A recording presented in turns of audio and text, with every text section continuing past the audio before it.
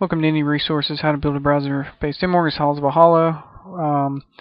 One of the last videos we're going to do on guilds, we're going to do a couple more, kind of spice them up, but we need to get some other things out of the way first. I just want to get the guild system down, and then we'll move on. I come through real quick and did some changes, because these things are running kind of long, and I think we're ready to move on with it. But I did make a couple changes. I know this looks ugly. It's like I said, and plus this thing got moved over. I got to fix that. I just noticed that. But I'm not doing this to. I'm just showing you guys how it's done, and you guys build your game however you want.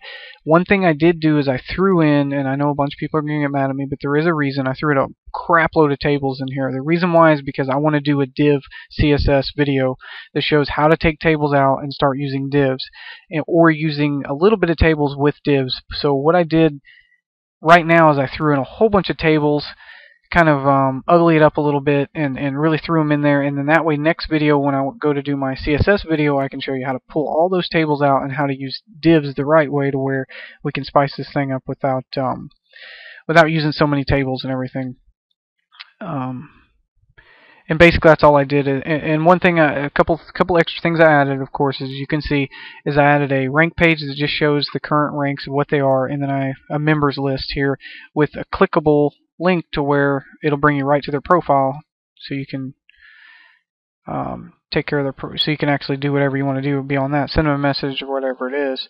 So whichever one you use, you can go right to them in your guild.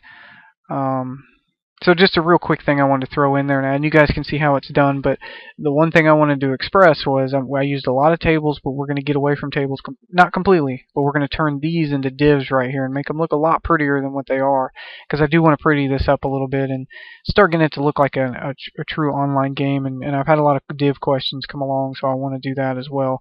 But I'm not going to go into too much detail, but I did change the things up to where instead of clicking a button, see members, it just gives you all your members right off. And all I did is I just below that put, actually about right here, put members, just selected all the guild members were guild ID equals the guild ID, order by access descending, so the ranks go from highest to lowest, and then just put a while statement with the table. And then the next, what I did was I created one big table.